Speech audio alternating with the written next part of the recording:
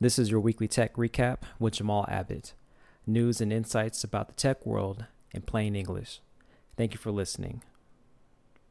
In today's episode, it looks like the T-Mobile Sprint deal might be in jeopardy. T-Mobile announces a mobile banking service, the rise of video streaming, and more tech IPOs being released to the market.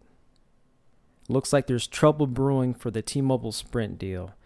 There were several reports that came out this week about the Department of Justice not liking the existing deal between T-Mobile and Sprint. And the reaction from the market, they are not too confident in this deal actually getting done. Now, both CEOs from Sprint and T-Mobile have denied the reports and said they're going to allow the process to play itself out. But both companies state that it's important for them to combine and merge in order to stay competitive against the big dogs out there, aka Verizon and AT&T, in order to provide a different service that is in the best interest for consumers. Sprint also issued a letter to the FCC this week talking about the different reasons why they're in bad shape and how business is not looking too good for them, all in the move to get the regulators to approve the merger between the two companies. We are keeping an eye on this one as the story develops. We're not going to entertain the rumors a whole lot, but this is what's going on in the market here today between the two companies. As this is going on, T-Mobile decided to make some more news for themselves. In previous episodes, we learned about T-Mobile launching home internet service to compete against the cable companies. Then on the next episode, we learned that they were going to develop a TV service and have that introduced to several markets in the United States. Now this week, we got more T-Mobile news, and they're going to be releasing a mobile bank account.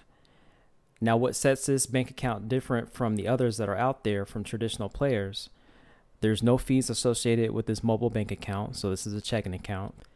You can earn interest on this. Now, there's a couple of caveats with that. You have to have a certain T-Mobile plan, but you don't have to be a T-Mobile customer in order to open up an account. But if you are a customer and then you happen to have a certain dollar amount deposited in this account, you may be eligible to get the higher interest rates and the opportunity to earn some interest back on your existing dollars in your account. And that this is a mobile first account, and they've partnered with Bank Mobile to make this happen. Now this is interesting because T-Mobile is really putting themselves out there as the uncarrier, right? So they're not going to allow the big players to boss them around. They're going to shake up the industry just a little bit, just like we learned in the previous episodes. But they're really putting themselves out there, and I think this is really a move for not necessarily a show, but it's just to give the government an idea of what T-Mobile will do if they're allowed to merge with Sprint. So they're going to continue to think of new ways to innovate and disrupt the market. And I believe that this mobile banking account is another example of them doing that. How this will play out and how successful this will be, and then how consumers will respond to this, time will tell. But at least they're trying, and they're trying to do something just a little bit different. So I applaud them for that. And I can't wait to see how this turns out. The rise of video streaming services. So this is also known as OTT, or over the top, whereas you would have your video service come over an internet connection instead of coming through a wall outlet or coming from a traditional satellite provider. This is important because Netflix released their numbers for the market, and they made some pretty impressive moves in the first quarter. So this first quarter in 2019, they made $4.5 billion just in this first quarter. That's a lot of money. They also set a new record for themselves too. They added 9.6 million subscribers. So that brings their total subscriber numbers almost to about 150 million subscribers altogether. Now, in the release for the investors, they say, you know what, this industry is still growing. They only have about 2% of the internet traffic total, and then really only about 10% of the total TV viewing market. So that's amazing.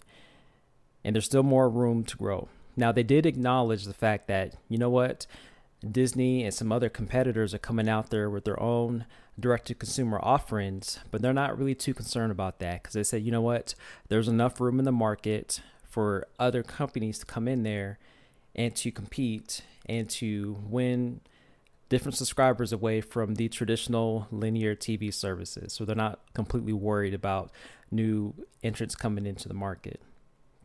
Now, I did a quick survey on Instagram, on my Instagram story, and I just asked, hey, are you still watching regular TV? You responded, and then 75% of you all said you don't watch regular TV. So something to think about, and it's only going to get more interesting as we see more streaming video on demand offerings come into the market, as well as some advertising based video on demand services. So we'll look into this in a future episode where we'll break down the transition from the over the air TV services. So, with the bunny ears, you get your TV from the air and you're clicking the little clicker to get to a certain channel to watch your favorite show, going to cable services where they're providing the linear TV where you have a bunch of channels that you're not looking at, to now we're in the on-demand world where we're watching TV and watching movies and shows in our own time. So stay tuned for that one, and that one's going to be a fun episode. The other thing to note too about the streaming rise and how they're capturing the viewers' attention is that with Hulu, so that's one of the advertising-based video-on-demand providers. Hulu has a package where they offer it for about $6 a month, and you can subscribe to live TV. Not necessarily live TV, I take that back. You can get on-demand video and movies with some commercials in it. But with this package alone, even though they sold it for $6 to consumers, they actually made $1.5 billion in advertising revenue from this service. So that's amazing. So this is an area that's growing. And then I want you to look this up, Pluto TV. If you're into watching TV and then you don't have time to be sitting at home and watching TV, you want to watch it on the go or check out maybe some old movies that you might be interested in, check out Pluto TV. That's another advertising-based video-on-demand service that's really popular, supported by ads. But that one has about 12 million subscribers, I believe, at the time of this recording. So this one's growing, and this one's going to get a lot more growth here in the future because the advertising dollars are still being spent on traditional television, which nobody's really looking at these days. It's all mobile first. It's on the go and on your devices with you instead of sitting in front of the TV in the living room. So we'll keep an eye on this one. So this is why this service is really popping right now, is because all the attention is heading to mobile devices. We've been here for quite a while, especially since we're on social media. And then our viewing habits are starting to go that way too with mobile services. And now the advertisers and the content's following this path too. So we're going to keep an eye on this one. Should be really interesting. Our next story involves more tech IPOs. So IPO stands for initial public offering, and this is when a company decides to go from being a privately owned company to putting itself out there on the market for investors like ourselves to be able to participate and invest into the company and the things of the business. So we have two tech IPOs that have dropped this week. One is Zoom Communications, and Zoom Communications is an enterprise video communications provider where they provide video services, conferencing, phones, and then other type of communication services. And they've been doing this for the last 8 years, and they finally released their IPO. The other company of interest is Pinterest. So Pinterest is the social idea sharing site. And the funny thing about this too, about them releasing this IPO, they don't want to be known just as a social media company, but they want to be known as a place where you can get ideas and get inspiration. So they have over 250 million members in their community, and they started in 2010. They also released their IPO this week. Now, 2019 is going to be the year of the tech IPO. We're going to have more tech companies going public. One of the famous ones is Uber. And we learned in the previous episode that Lyft went public. So you can buy Lyft stock now if you're into that kind of thing. But we're going to have more tech IPOs coming. And the crazy thing about this is that these are companies that haven't been around for a long time. And now they're publicly traded companies, and then you can buy them. And, you know, it's amazing that you can take an idea that solves a specific problem and then bring it to the market for other people to have and invest into your product or service. So quite amazing. So more tech IPOs to come here real soon for 2019. Okay, so we listened to the tech stories, and now we're going to get to some questions, and I have a couple answers for them.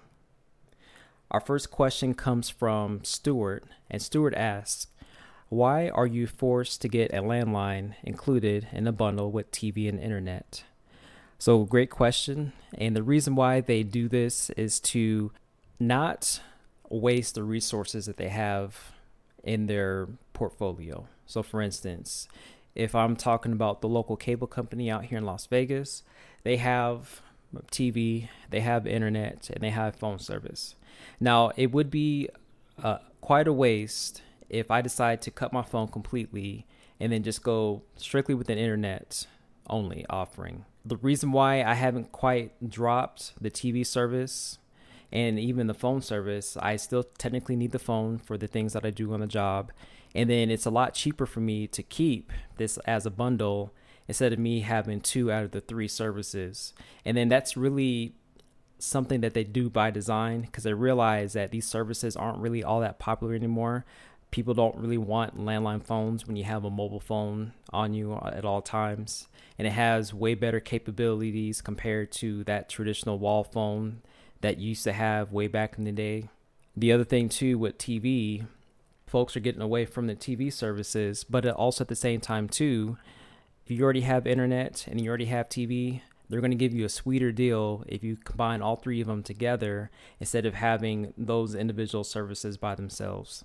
So it's really a move to keep you onto these services. They still have to pay for the equipment. They still have to pay for the labor, but they don't want to lose your business in that area. And if they lose your business in that area, that's going to affect them and the things on their balance sheet. And that's just not going to be good for them if they're a publicly traded company. So that's really the main thing. They don't want to lose you as a customer. So they're going to bundle all these services to keep you and to make it more attractive for you to keep the bundle. Even if you may not use it, it looks better for them to have you on the bundle instead of having you separate from that. This next question comes from Christine, and she asks, what are some essential customer service skills?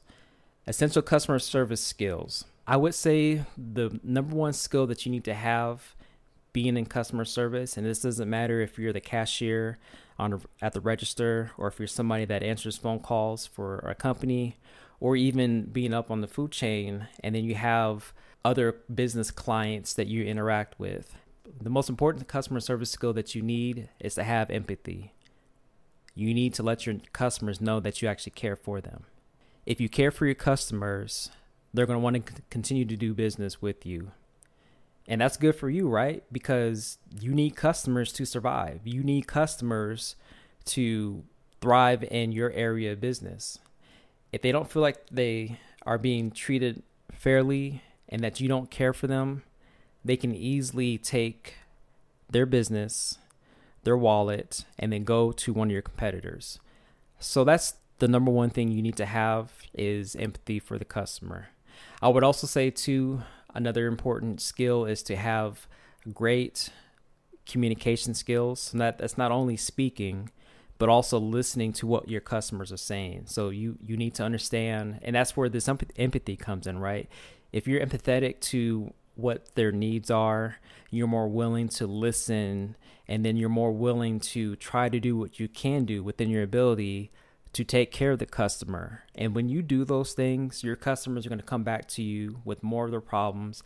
They're going to come back to you when they need some help, or they're going to just come back to you because they know that you are dependable and that even though they may be able to do it themselves, or maybe they can have somebody else do it for cheaper, if you just do the best job out there, they're going to come back to you regardless. And then sometimes they'll do that. It doesn't matter like what your price is, or, how inexpensive or how expensive it is. If you do the best out there compared to the rest of the market, they're going to come back to you over and over again. That's what I would say. Just a couple skills: empathy, having great communication skills, and then just doing what you need to do to take care of the customer. If you have those things, you will succeed in this area. And this is an area that I can speak to because I love my customers. I love taking care of them. And those are the exact same skills that I use to take care of my customers. And I know they appreciate it because I hear from them. They tell me these kind of things. So use these skills and then you'll do quite fine in your area involving customer service. Now, Mina asked the next question, and this one's a little funny. Do you still get phone books delivered to your house by the phone company? Mina: I do, yes. Now, I have no idea why I still get these phone books delivered to my house. As soon as I get it, it goes straight to the recycling. And this thing it's like thick, right? It's like 2 dictionaries combined together. There's no reason why people today need a phone book when you have all of this information found in the phone book easily accessible on the internet. Now, I get it. Phone books have been around forever. Some folks still prefer to use a phone book, but it's really inefficient. And I understand why these phone companies keep sending these phone books out. Well, because people are still paying to have their business advertising these phone books. So if they have the money to receive from these phone books, they're going to print these up and they're going to get these sent out to the homes. One thing that I did learn is that you can actually opt out of this, and I haven't quite looked into this completely yet. I really should opt out of it, but every time I see this phone book delivered to my house, I kind of laugh. So yes, I still get the phone book delivered to my house. One of these days, it's not going to happen, and you can easily find the information that you're looking for on the business or even on the person by looking them up on social media and on the internet and on Google. I would even say too that with the social media sites that we have today, that's your modern day phone book. We don't need phone numbers with this, but if you look up a person's name on Instagram or on Snapchat or on Facebook or whatever that platform is, you may be able to find that person on there, and then you can usually reach them, or that business, you can easily reach them and use those resources and get that additional information that you couldn't get from a phone book. Now, the people that don't want to participate in the quote unquote phone book of the internet, they're just not on the social media sites. The bad thing, though, is that there's still websites out there, white pages, and there's a couple other ones out there that they still find a way to get your information, publish that out there. And if you do find yourself on one of those sites, you can easily get your information removed off of those. But to sum this up, I still get a phone book. You really don't need a phone book here today. And then I would say the internet and social media is the modern phone book for today, even though we don't really need to know phone numbers in this day and age. Well, we've come to the end of this weekly tech report, and I want to thank you so much for hanging out and for rocking with me on this one. If you have any questions, feel free to shoot me an email. That's Jamal at The Phone Guy. That's THA. Don't forget the A. I couldn't get the E for this one because that web domain was unavailable. So Jamal at thephoneguy.com. You can shoot me an email, ask me any questions there. You can reach me on all social media platforms. Pinterest, I got that, but I haven't really used that to the best of my ability. But maybe I'll jump on there and put a little bit more effort into this now that they're a publicly traded company. But you can reach me on social media and let me know what you think. If you want to leave a rating or review, go ahead and do that. I really appreciate it. And I did check iTunes here recently, and I saw a couple ratings out there, and I really appreciate you for taking that time and leaving a rating. It really means a lot to me, and I can't wait to talk to you again next week. Until then, keep your head up.